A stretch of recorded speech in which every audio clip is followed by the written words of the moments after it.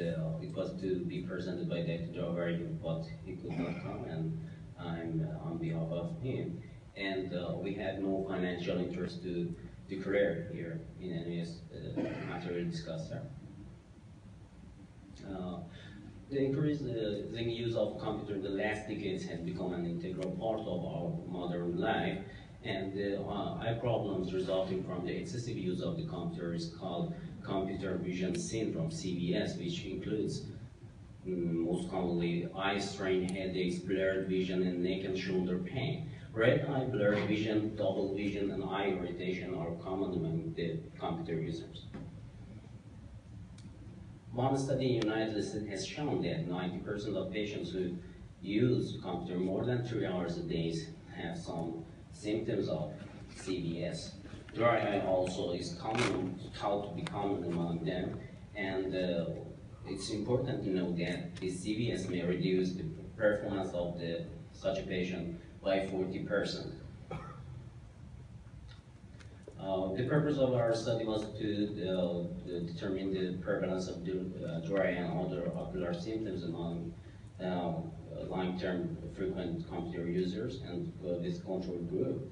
A non-randomized case control study was performed on the subjects, and full ophthalmic exam alongside the Schirmer antibiotic test was done for them.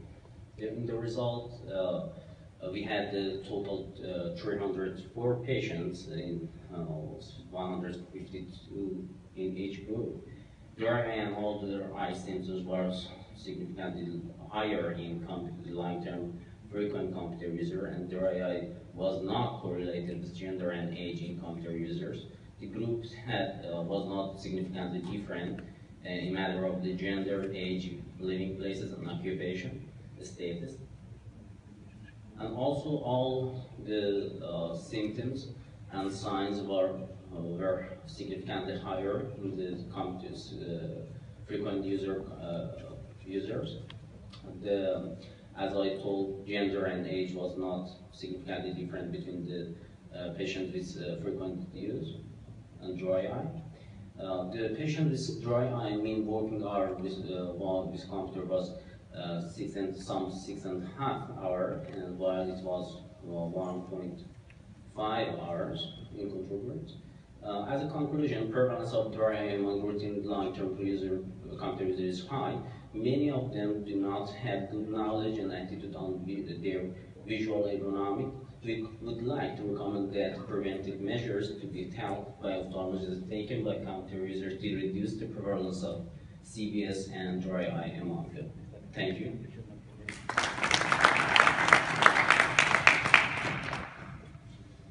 I have a question.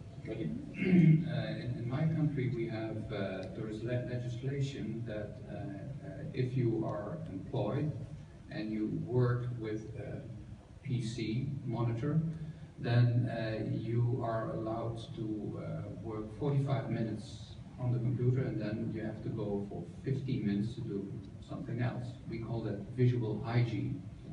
Is the same true in your country, or maybe people from the audience can allude to that? Who has? In our country, it's not like that. And unfortunately, as a developing country, like many others, the human subject is not. The worker are not valued that much, but I think in European and Western countries different from our country. Yeah. So I would like to see hands in the audience. Is anybody aware of some legislation to protect PC workers at their working place, that they have 45 minutes of PC time and then they have to do something else? I see one hand in Spain. My hand is from the Netherlands. I see some countrymen, but probably they're not aware of it. Yes, there is one comment.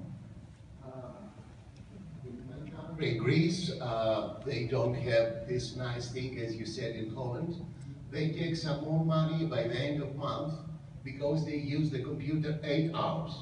And if they stop for smoking. Sorry. That's a good point. So they don't go out to smoke. Although the legislation is there, not very many working places really adhere to it. Yes, sir.